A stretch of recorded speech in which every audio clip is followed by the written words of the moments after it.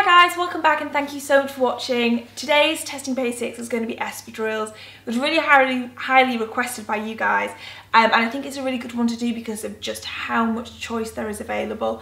I was amazed, there was even more than I thought there was going to be, not only from more specialist brands that solely focus on espadrille style shoes, but also all the major high street stores had lots and lots of different styles available. So they're all flat. That was the only category really that I did use to refine things. They're all completely flat, not flat form, they've all just got quite a thin flat sole.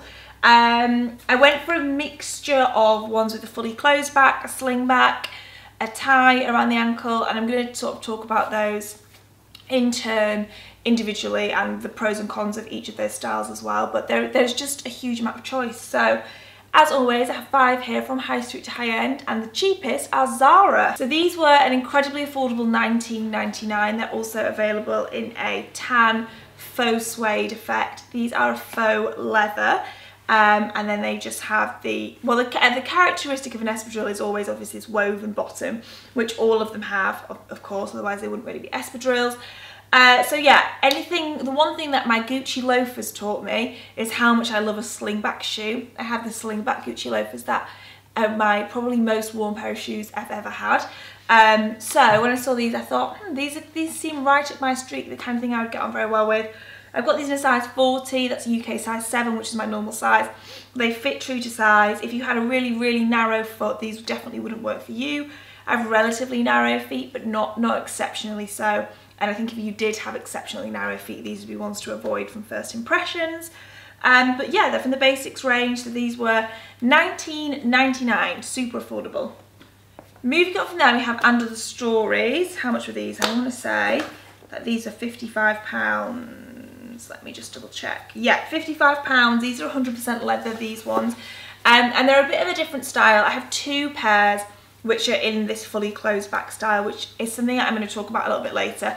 But the main reason I wanted to pick up ones like this, and I know you can get a lot of espadrilles which are cut down a little bit lower here as well, is that for us in England, I mean, it's a beautiful day today actually, which is lovely, but often it's not through the summer, so the really open summery ones we might not necessarily be able to wear as often as you can if you live in a hotter climate, or as often as you could a style like this. So these come up exceptionally high on the foot. They're an incredibly soft and supple leather, really soft, and they have this step down back feature like that. So they really, online they're styled with the back stepped down as well. So I think that's how how Under the Stories suggests that you wear them. I'm going to wear them both ways, and I'm going to talk about that a little bit later on about how I feel about that. So yeah, these are £55.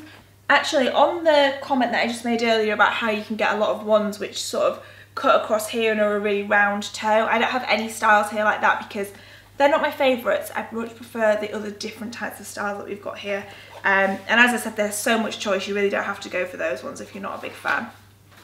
Moving on up from there, we have CASTANER, which is how I think you say it.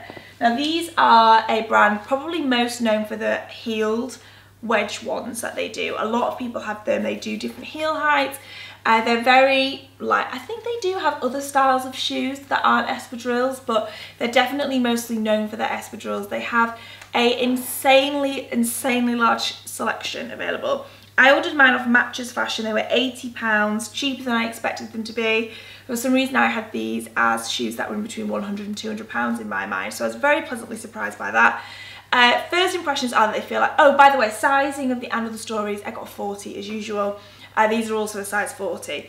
So first impressions that they feel absolutely great. They've kind of got like a bend in them like this, but it still it just feels good. Like it doesn't feel like a bad thing at all. It doesn't make it feel flimsy. It just makes it feel like it's going to be a really comfortable shoe that's going to be really easy to wear, that's going to move really well with your foot as you walk.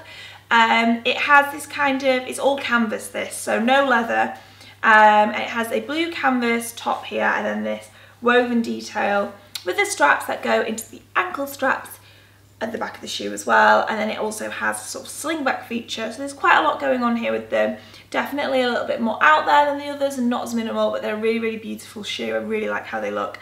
And this, further to the point that I was making about the weather in England, this is the kind of shoe that I would wear on a lovely day like today, or on holiday. So I feel like I can't get as much wear of a style like this knowing what the British summer is like unless it's on a particularly nice day. So that's again why I've gone for the mix of styles. Next up from there we have a, I do not know how to say this brand, I've just googled it and couldn't find anything on it. Ball Pages, Ball Pages, I mean, it could be any of them, any of those really. I'm just going to pick one and stick with it. Again, size 40, true to size, ordered these off Matches Fashion. They were a ridiculously expensive £260. First impressions of these are that they feel like something you buy on the market when you're on holiday in a Mediterranean country of some sort. Absolutely do not feel like they're £260 shoes.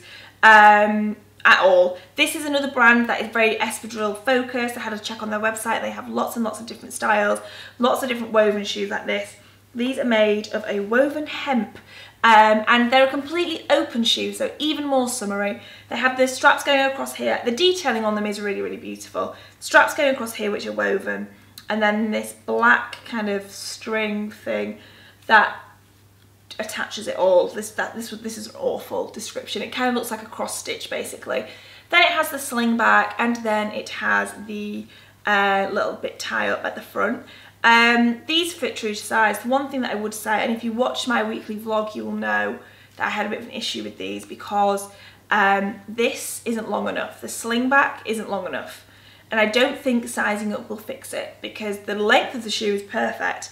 This is a bit short, so it pushes your whole foot forward and in turn pushes your toe off the end. So I've worn these a few times to see how they give, but that is definitely something to bear in mind. And I don't think that sizing up would solve that problem. So I was originally going to return them, but then walked into some water and marked the bottoms, so I couldn't. So these are kind of off onto the wrong foot, if I'm completely honest, because of the issue of them being uncomfortable from the second that I tried them on, and also from the fact I opened them up and thought, I've just spent £260 on a shoe. It feels like I could have bought it on the market. So these aren't off to the best start basically. And finally we have LOEWE at the top. I know quite a lot of you were maybe hoping that the Chanel espadrilles would be in here. I did go and try them on. I tried them on. I thought that maybe I would get them. But then when I'd looked online, I felt there was so many high-end espadrilles that are so much more stylish, so much more classic feeling, and just nicer than the Chanel ones.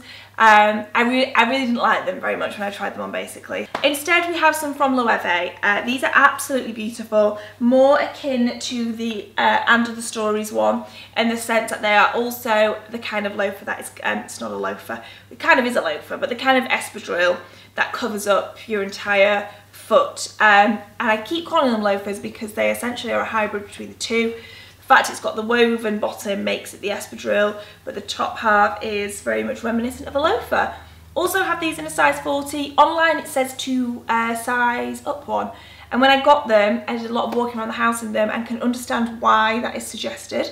Your toes do go to the end, but they've given quite a bit. So I will talk about it at the end, but I ended up choosing to go for my normal size and not sizing up, and I think that I made the right decision. So I have a size 40 in them. They are the softest suede ever. Just beautifully, beautifully soft. And they also are designed to be wear with the step down back. Not in the same way that the And Other Stories are, in that if I do this, that will stay there, like that. Whereas if I do this with that, it's not gonna. So you would have to misshape the shoe quite a bit if you decided you want to wear it like that. Whereas these can be worn both ways really easily. So that's something to bear in mind, but online they do show them with the back stepped down, so that is definitely how they intend you to wear them as well. These were £350, 100% suede, LOEWE espadrilles. So on to the next section. I've been doing this one for about 2 weeks, so I'm going to show you 5 outfits now, but I have worn them all more than once each. If I've got any photos or extra footage of that, I'll pop it in at the end of the video. But I've been wearing them at home, nipping out, all kinds of things like that. So they've all had quite a decent amount of wear, so I'm feeling like I've really got a good idea of which ones are doing well and which ones aren't. But before we get to that stage, I'm going to wear them over the next 5 days and then I'll share those final thoughts. Hey guys, it is a beautiful day. As you can tell, I have on the CASTANER espadrilles today with an all white outfit, feeling very sorry. I've just got on some wide leg jeans from COMEY, Comme des Garçons, white t-shirt, super simple, but I kind of like the little red heart then with the blue on the shoes. These are so comfortable. This is the second time I've worn them. I also wore them for a day shopping, and they're really comfy. They kind of catch the tiniest bit on the back of your heel, but that would be my only complaint, and it really isn't significant at all. That's only worth pointing out if I'm being super picky, which I always try to be in these videos, but it doesn't put me off them whatsoever. It's just the smallest niggle. Yeah, they're super comfy. I really like how they look. I'm loving wearing them when it's sunny and bright and everything like that. As I said, definitely more of a fair weather shoe, but they look so good for just making an outfit feel even more summery. And I think they'd be a great pair for holidays as well. I definitely get a lot of wear out of them when I go away. Hi guys, sorry this isn't the best angle, but I'm in Mallorca at the moment and I've had on the Under the Stories Espadrilles today. So I've been wearing them as the full shoe to travel in, and I'm also going to keep them on for the rest of today and wear them with the back steps down, seeing as obviously it's quite a lot warmer here. They're ridiculously comfortable, just the most comfortable pair so far. They're so comfortable. However, I feel like the fact that it has got a back is a waste of time, because it's not annoying and it doesn't fall down, but it feels not quite high up enough on the foot, so that I would rather wear it with the back stepped down, which then makes me think, well, what's the point in having the option if it isn't quite right with it up? And the other thing is the leather is so soft. In fact, I'm going to just show you quickly now. So the leather is so soft, you can see where my little toe is. It's going to misshape the shoe from walking. And I've got relatively narrow feet, so I think if you had wide feet, while they would give and would definitely, you know, it would work for wide feet, the shape of them would be massively compromised. And I'm not sure how much of a good thing that is, because the shape of them is something that I actually really like. So to lose that seems a bit of a shame. Hi guys, so I've had on the Under the Stories Espadrilles still, but with the back stepped down for the rest of the day, just with this same Urban Outfitters jeans as the other day, red top from Under the Stories and some Ray-Ban sunglasses. They're just as comfy with the back stepped down as they are with it up. It doesn't rub the bottom of your feet or anything like that, so I'm really impressed with them. I much prefer how they look this way. They haven't fallen off my feet. They've just been really good, aside from the thing about them losing the shape. I would definitely choose to wear them like this over having the back up, because I think they look better. But yeah, I'm impressed with them and just super comfy. Hi guys, I had a little LOEWE Espadrilles today. I've actually just been sat by the pool, so I haven't looked like, you can't even see me, I haven't looked like this all day long. I'll pop in an image of what I've had on today so you can see my full outfit for the entire day. But yeah, I've had these on all day and they're so comfortable. I really do think go for your normal size, because it's been quite warm today and we've walked a lot, so my feet will have swollen a bit from the heat and from being on my feet, and they still fit perfectly and they're still super comfortable. So yeah, I wouldn't say you need to size down like they said online at all. They've been great, no complaints whatsoever. I love how they look so much. I've had compliments on them, all that jazz. Just had them on with these trousers from Hush, my H&M top, which I like pinned up, which you'll see in the photo. Had my LOEWE sunglasses in my Barcelona LOEWE bag. So LOEWE accessories today. But I'm really impressed with these. Love how they look. Super comfortable, easy to wear, everything like that. But think true to size, in my opinion. Hi guys, I just got back home. Oh my god, I feel so rough for some reason, so apologies if I literally look like I've been dragged through a hedge backwards, because that's how I'm feeling. I've had the ZARA Espadrilles on today, and this may be the third time I've worn these because I've been nipping out in them. They've just happened to be living on the floor by the door just here, so whenever I've had to nip out I keep slipping them on, but this is the first time I've properly worn them. They're comfortable. They're not as comfortable as the others. They're the least comfortable so far, but they're still a comfortable shoe. I would not describe them as uncomfortable whatsoever. They're just up against some pretty tough competition. The thing that makes them slightly uncomfortable is the fact that the woven raffia, sort of the espadrille aspect of the shoe, goes the whole way inside the shoe to the toe. So it kind of rubs the bottom of your toes, you know, like the fleshy bit of your toes a little bit as you're walking, because it nips a bit. So that's the only negative of it, and it's not that bad. I am being super picky with it. I do really like how they look. I wish they came up a tad higher on the foot. I think it'd make them more flattering. But I feel like that's something I'm going to end up wearing a lot through the summer, just because you can chuck them on so easily and they look really nice. So for £20, I'm impressed with them. But you definitely get more for your money with the other ones as well, because they do feel more luxurious. These are super basic, which is fine because they're doing the job, and as I said, they are comfortable. But I don't think I like them as much as the others. So outfit wise, I've had on the Urban Outfitters straight leg jeans again, a shirt from Under the Stories, and my mango leather jacket. Super boring outfit, guys, I'm sorry. Obviously I've just been travelling. Hi guys, last pair today. I've got the Bal ones on, you know, the ones I mean. Yeah, they've not been that comfortable really. The sling back, as I said at the beginning, so pushes your foot forward, so your toe is like being pushed over the edge of the shoe, which is uncomfortable then because it's on a ridge which rubs a bit, and it's also pinched by the peep toe because it's kind of being pushed further out than it should be. The sling back is definitely giving, so I think with a few more wears you would get to a point where you weren't having that issue.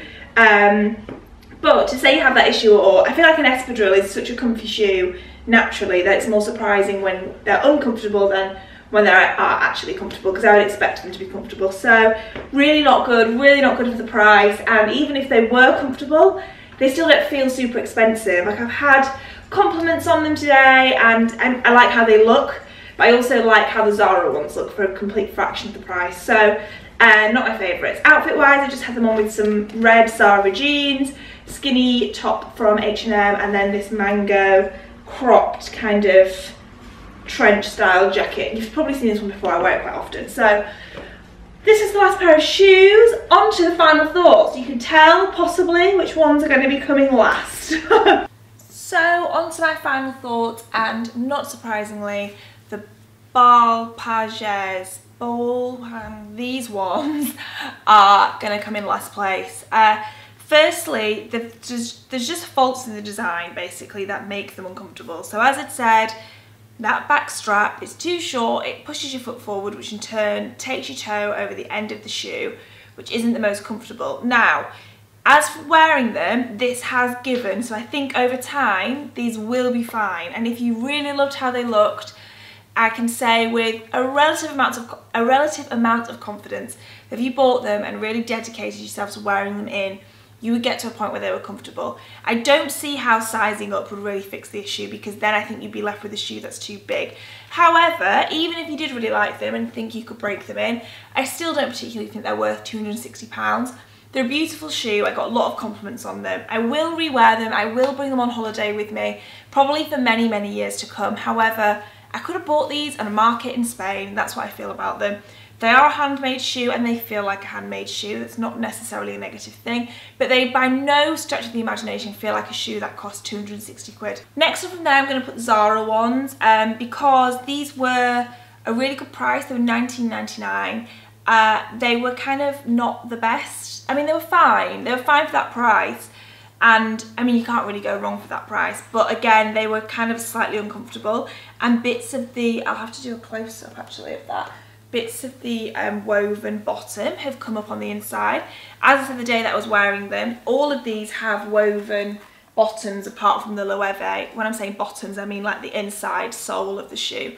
All of them apart from LOEWE are woven, but these ones kind of rubs the fleshy part of your big toe. And the other ones don't, and now I'm looking in it, I can see that it is kind of starting to come up a little bit on this one. So, you know, they're not the best made, basically. They don't feel expensive, but they weren't, so I wouldn't, you know, that's not the end of the world, basically. They were 20 quid, but I think with a little stretch in the budget, you can definitely get something a lot better. They look good though. I do really like how they look. If anything, I would maybe wish that this came up a bit higher on the foot. I think that's just because of how much I love the Gucci loafer. I'm always looking for something of a similar style to that. But I do think they look really great and are more interesting than a fully closed back version as well. So the next ones is going to be the Under the Stories ones.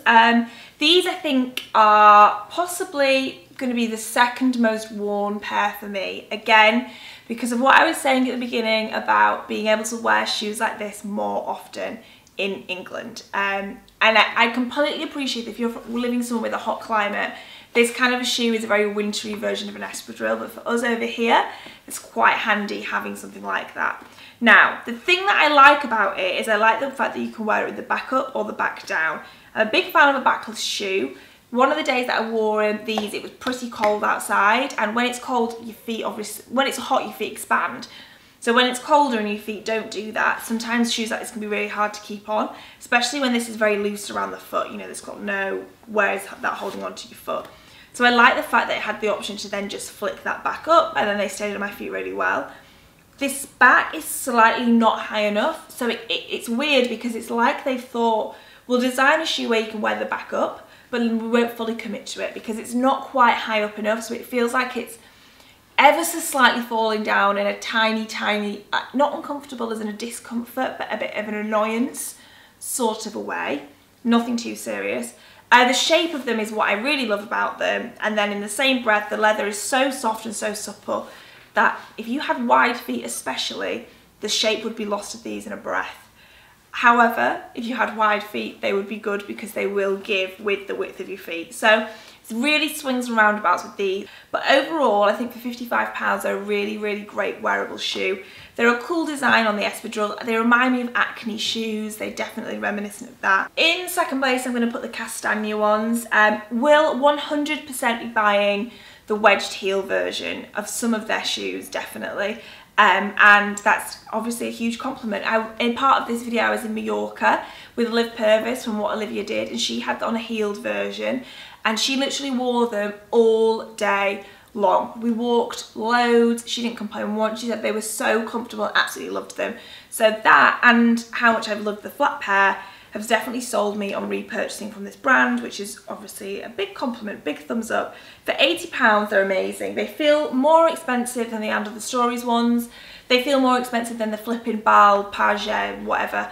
They feel more expensive than those. I think they're a really, really, really good shoe for that price. The back of it did pinch the tiniest bit because there's a fold in the material at the back. But yeah, they don't rub on the bottom of the foot at all like the ZARA ones do. The weave itself at the bottom of the espadrille just feels really, really, really nice. Hugely impressed by them and would purchase from the brand again. And that leaves in first place the LOEWE espadrilles. It's not too often in this series that the most expensive one wins, but these hands down stand head and shoulders above the rest. These are incredible shoes. I think it's possibly partly because I'm a loafer girl more than I'm an espadrille girl, so the fact that these are a loafer style makes me really, really love them. Same with the End of the Stories one. I prefer a slightly heavier shoe, generally a slightly more masculine shoe, so these have an advantage for that in my own personal taste. Personal taste aside, I got so many compliments on these. They're so incredibly comfortable. They wear beautifully. I've not put any suede protector on these. I've worn them in the rain. They haven't got a single mark on them. Definitely go for your normal size. Ignore what it says online. I think these are going to give more and more, and they are already incredibly comfortable. Could wear these all day long. Will wear them throughout summer. You know, it's the same as the End of the Stories one basically. I think the fact that it covers more of the foot means it's a really versatile piece and completely worthwhile spending more money on. I wore this on holiday when I was in Spain last week. I will take them away on holiday again. I will also wear them through spring. I'll wear them in the rain. Well, I wouldn't wear them in winter, but apart from when it's really cold, they're an all-round shoe. You can wear them all year round. So they're doing everything that I want a shoe to do when I've invested in it. It's comfortable, it looks good, it styles beautifully. Every outfit that I wore, I could have worn these with. They look great with everything. So that was everything, guys. I hope that you've enjoyed this, and I hope you don't mind the fact that I chose different styles. I know that a few comments in the request for this video I got were asking for like ones with ties around the ankle or ones without, but I thought it was best to do a bit of a variation because, as I said, there's so much choice out there, so it was a good way to incorporate lots of them all together. So I really hope you enjoyed this one. I found it informative. Thank you so much for watching as always. The next one that I'm going to be doing is a style of dress. I've not quite decided what style, but we're going to be doing a summer dress one next. So I'll see you in the next one.